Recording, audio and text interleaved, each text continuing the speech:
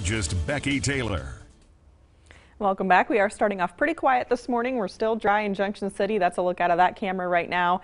Looking back off to the east this morning, and they've got another look out of our West Topeka camera too. I-70, you can see traffic moving right along there this morning. That'll start to really pick up here in the next 30 minutes to an hour though. And we're still dark, but we've got cloudy skies this morning too, and temperatures ranging from those upper 40s into the middle 50s the further east that you get today. So we're at 56 degrees in Topeka, 54 in Emporia, down to 50 degrees though in Manhattan, 48 in Marysville, Clay Center, and we're at 50 degrees in Concordia too, and that's all thanks to our different wind directions. So the winds in our northwestern counties are out of the north and east, all thanks to the stationary front that's going to be kind of parked right over the top of us for the next day.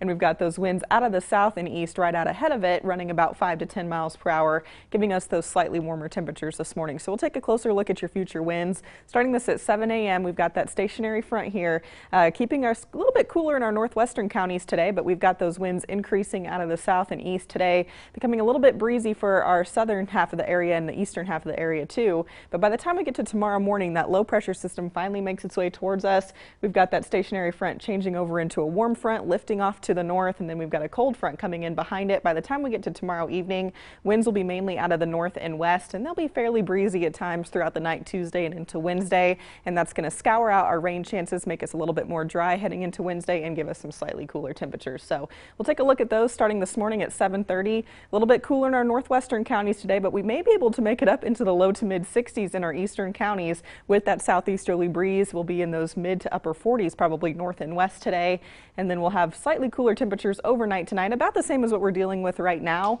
And then we'll have a pretty similar day coming up for Tuesday in terms of our temperatures, just a little bit cooler as we start to see that northwesterly breeze kicking on in for all of us coming in later on the evening.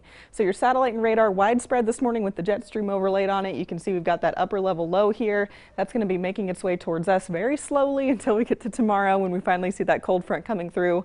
Then we have some light showers that have made their way through as well this morning, pushing off towards the Kansas City metro. And then we'll start to see more showers creeping on in from the west as we go throughout the rest of this morning and especially into this afternoon and evening. So here's your future check starting this at 7 a.m. We've got some of those light showers it's picking up on, but we will start to see more showers increasing probably by about 10, 11 o'clock. Especially in our western counties, moving to the east as we go throughout the day.